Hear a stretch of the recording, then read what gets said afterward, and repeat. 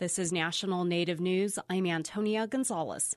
Congresswoman Sharice Davids presided over Thursday's vote in the House on the reauthorization of the Violence Against Women's Act. On this vote, the yeas are 263 and the nays are 158, with one answering present. The bill is passed. After its passage, Congresswoman Deb Haaland spoke outside the Capitol about provisions for Indian country. VAWA that we passed today is more inclusive, and there are provisions targeted specifically at getting justice for women in Indian country and Native women in urban areas.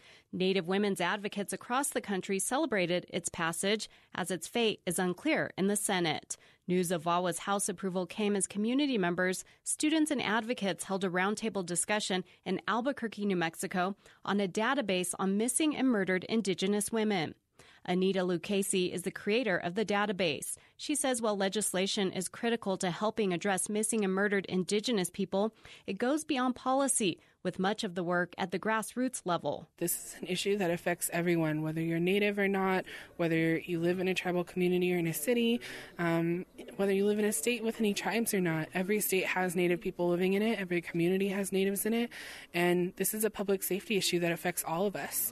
I think a lot of us don't even realize that, maybe the alley that you drive past on your way to drop your kid off at school is a place where someone was found.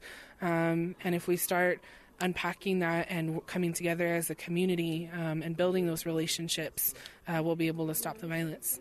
The Southwestern Indian Polytechnic Institute hosted the discussion. Jody Brachet is a reading and writing instructor at the Tribal College. Including Indigenous voices is so imperative to having this actual discussion, to really knowing who our community leaders are, that it really starts with grassroots membership, along with all these different forms of leadership, that are people that are coming to the table, people that are making things happen, people that are stepping up and saying, okay, all these different issues are happening, all these different issues of missing and murdered Indigenous women, it's happening too close to home. People are directly impacted with this, and we need to find some solutions. State leaders, state lawmakers, and representatives from Congresswoman Haaland's office took part in the roundtable. Navajo leaders are sending condolences to the family of 4-year-old Adine Jones, who went missing nearly 3 weeks ago in the community of Aneth, Utah. A body was found in a creek this week, believed to be the little girl. Search efforts were held by the tribe, volunteers, and law enforcement. The case is being investigated by tribal and federal agencies. Police have arrested a suspect in connection to racist graffiti at a Chickasaw Nation office and Democratic Party headquarters in Oklahoma City. The Associated Press reports 45-year-old Allison Johnson was arrested Thursday. She's also accused of vandalism in Norman. Native women in business are meeting at Isleta Pueblo in New Mexico to support each other and share ideas and resources. The second Native Women's Business Summit kicks off Friday. It's hosted by the group Native Women Lead. Stephanie Poston is a co-founder of the group. In our families, we are the backbone of our families. A lot of cases, we are the breadwinners in our families. And so how do we come together and talk about that in a safe way? There's so many young women out there doing incredible things. I'm just amazed.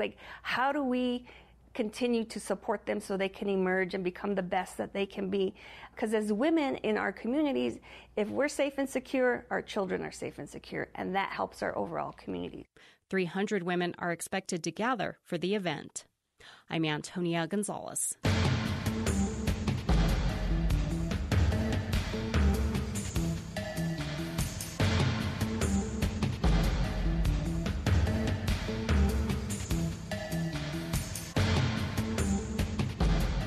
National Native News is produced by Koahnic Broadcast Corporation with funding by the Corporation for Public Broadcasting.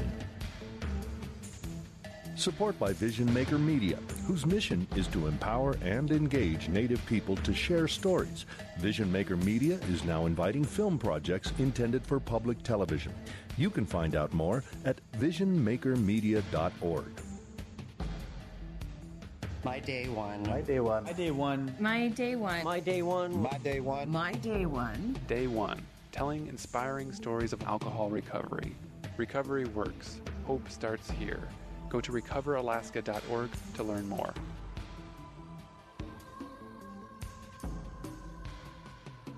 Native Voice One, the Native American Radio Network.